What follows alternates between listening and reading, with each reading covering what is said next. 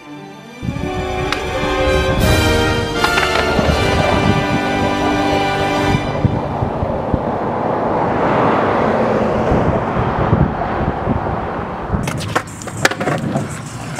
up YouTube? Ivan Esquivius here.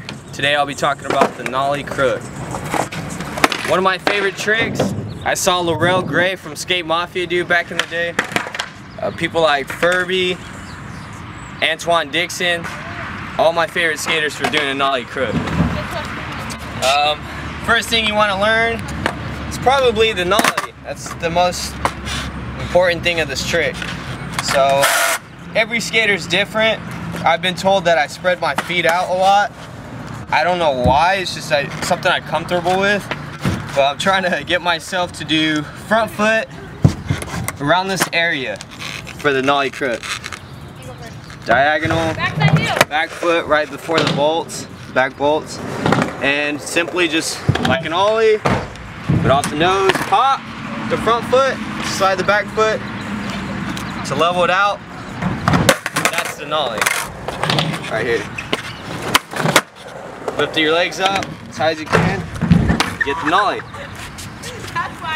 For the Nollie Crook, like I said, diagonal. You want, I would say your foot, all of your toes right here. This is how I do it. If you have it too much hanging off and you get onto the crook part, you know, you might have too much shoe and that could prevent you from sliding. So like I said, just have your foot more on the board.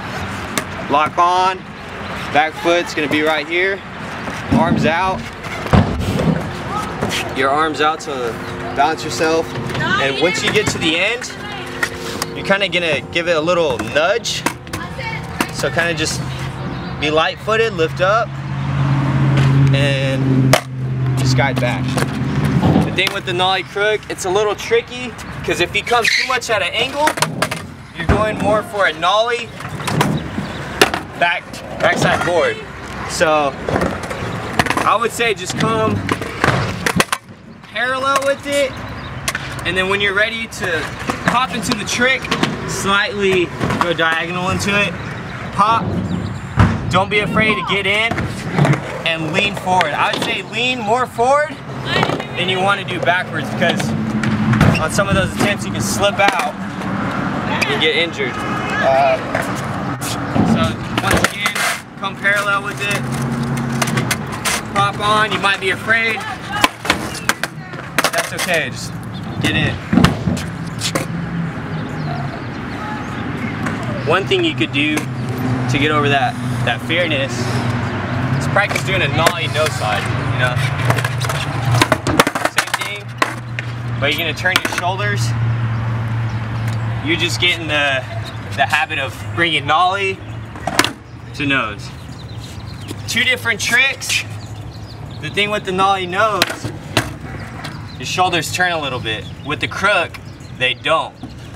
Your shoulders are gonna stay forward, parallel, pop, get in, and they don't turn much. You're just gonna be right here, both forward. Lean forward, you get to the end, nudge. It's a difficult trick to explain, and depending on how high the ledge is, you might have to Nollie higher. So I hope that helps. Keep practicing. Maybe try a few Nollie back 50s just to know you got the height down. But the only thing with the crook is you're gonna have to lean forward, and it's a little diagonal. That's as much as I can explain for the Nollie Crook. Let me know if I did a bad job. I don't know. It took me a while to learn, but I know you guys can do it. So like, share, and subscribe. Comment below if you have any tips, advice, or anything I should have done, or if this works for you. You guys have a nice day.